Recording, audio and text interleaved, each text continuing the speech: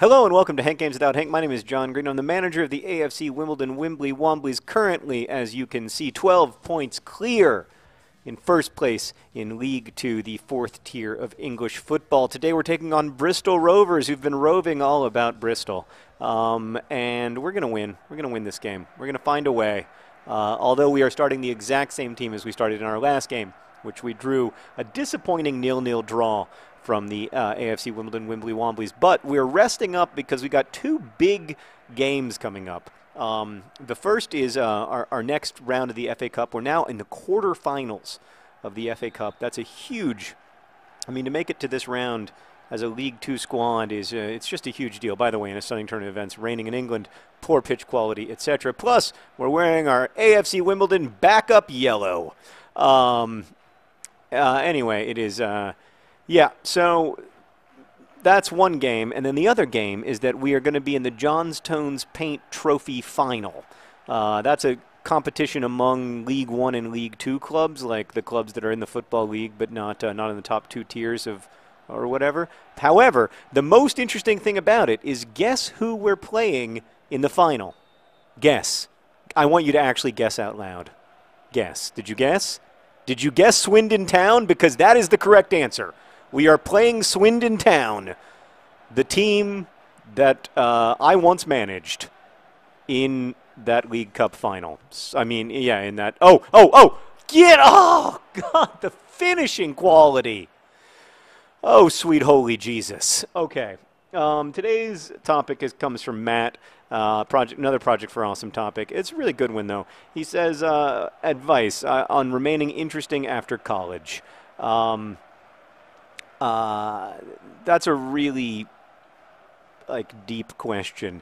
So those of you who've graduated from college will know this experience. If you haven't, you'll know this experience in sometime in the future. You graduate from college, and instead of being surrounded by 5,000 of your fellow students who are full-time engaged in learning and binge drinking, you are suddenly in a city with or wherever, or a town or wherever, and you're working at a job, and the people who are working at a job maybe trying to be intellectually engaged with the world isn't their number one priority because they got a mortgage and kids and stresses and, they've got a life to lead and, the stuff that they want from their modes of entertainment maybe isn't the stuff that you're used to talking about with your friends. Maybe it's, they just want to be distracted by The Mentalist or whatever. I say that, by the way, as a huge fan of The Mentalist. Get it. Oh, you needed a better pass. Good pass. Maybe from the top of the box? No. Maybe you... Oh, God. Yeah, you could just see the work rate, but it's not there right now. It's just not there.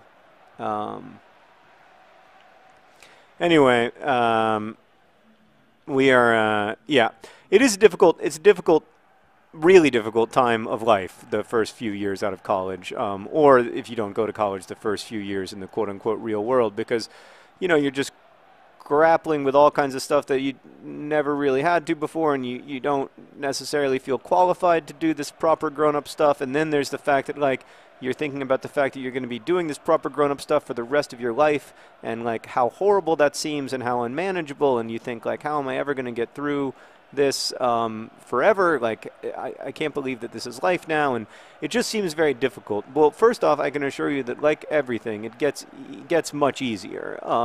It gets more comfortable, it gets easier, it gets less overwhelming and frightening the more you do it. It's just that, for the first time, there's no one telling you that at freshman orientation. There is no freshman orientation to the real world, unfortunately. But I think Matt's primary question was about, kind of advice for how to remain interesting, how to continue to have an interesting life. I guess so. The first thing that I would say is do interesting things even when it makes you uncomfortable or even when it isn't easy. One example of this. So there's this writer Sarah and I really like, Philip Gorovich. I don't know if I'm saying his name right. He wrote, "We wish to inform you that tomorrow we will be killed with our families." The book about the Rwandan genocide that is just absolutely, anyway, you have to read it. But it's a great book. Very difficult book, but worth it. Not, you know, like it, you're happy you read it, if you know what I mean.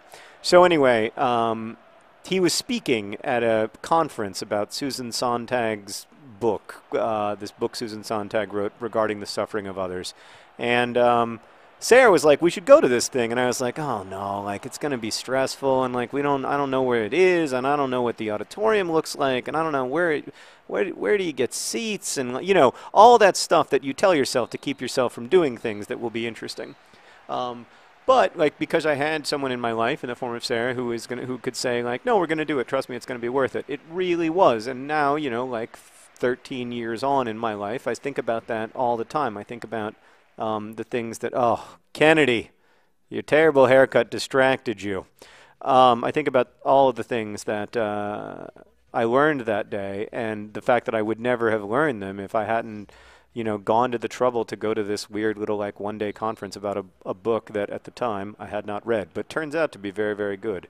I don't know if it's called Regarding the Pain of Others or Regarding the Suffering of Others, but anyway, it is great. It was a huge influence to me when I was writing The Fault in Our Stars. Sontag generally, big influence on the way I think about the world around me. She's so freaking smart, just like ridiculously, not perfect or anything, but ridiculously smart, thoughtful, careful thinker, you know, all that stuff that people aren't these days. And she's someone we could really use to help us to understand the internet a little bit better than I think we do. Anyway, yeah, so like get out of your comfort zone and go do those things even when they're hard. First off, you'll meet people. You'll meet people who are interesting because that kind of stuff, oh, that's a beautiful ginger, but I don't hire gingers anymore. That kind of stuff, you know, tends to attract interesting people, people who are intellectually engaged and curious and all that stuff. And then, you know, I would also say, like, be patient with yourself. You are going to make friends, but it takes a while. Like, it took a while in school, it took a while in college, and it kind of takes even longer, I have to say, in adulthood because, you know, because you are, you know, just like living a different kind of life.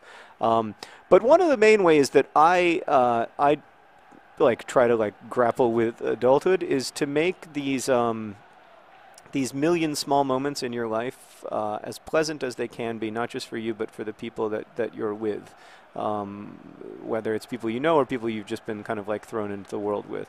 So like one of the things that I think is frustrating about adulthood is that there is an endless list of tasks. And like many of these tasks are mundane and annoying. Like today I had to go to the doctor, and before I went to the doctor, I had to like register with the registration nurse, which is a ridiculous notion because I'm just going to the doctor. I'm not, you know, receiving a surgery or something. And yet, like, you know, here this registration nurse and I both had an opportunity to be, you know, in the same place at the same time. And it turned out that like she was, oh, yeah, it has to be. Come on, let's get a goal for the love of God. Penalty? Penalty? I agree. I don't know who fouled me, but I 100% agree with you, referee. Great call. Where was this foul? Where? Here? Oh, yes! I was fouled! I was unjustly brought down! I don't feel so good about strutting. You know what oh, he's injured. He did get kicked in the face a little bit, but you would think that he wouldn't be injured. All right, let's think about who we want to take this.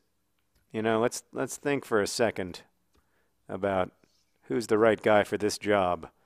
Player roles. Any ideas, shout them out now. I can hear them from the past.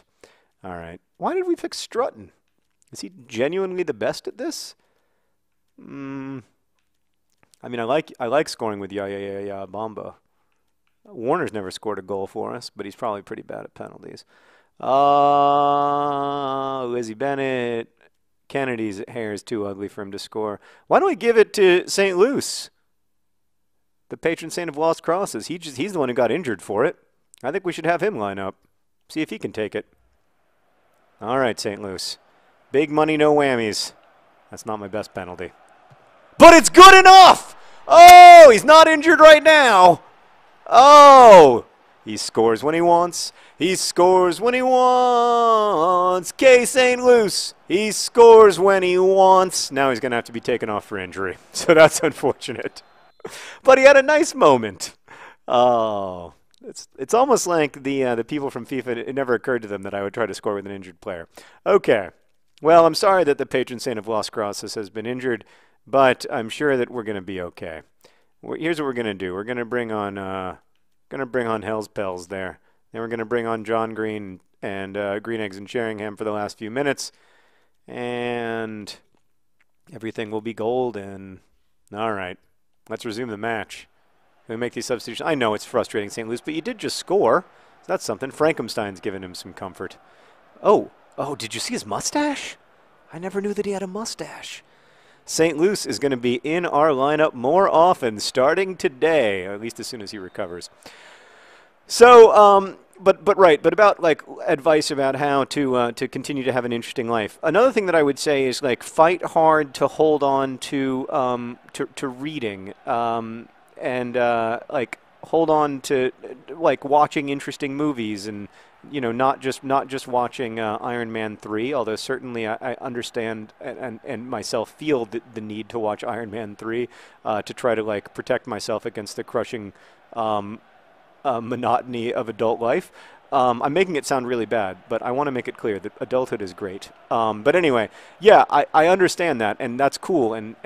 But there's also room for there also needs to be room in your life for great books and for art museums and for all those for art movies, like proper good movies that make you think about the world around you and help you to empathize better with people, and all that stuff is going to add tremendous value to your life.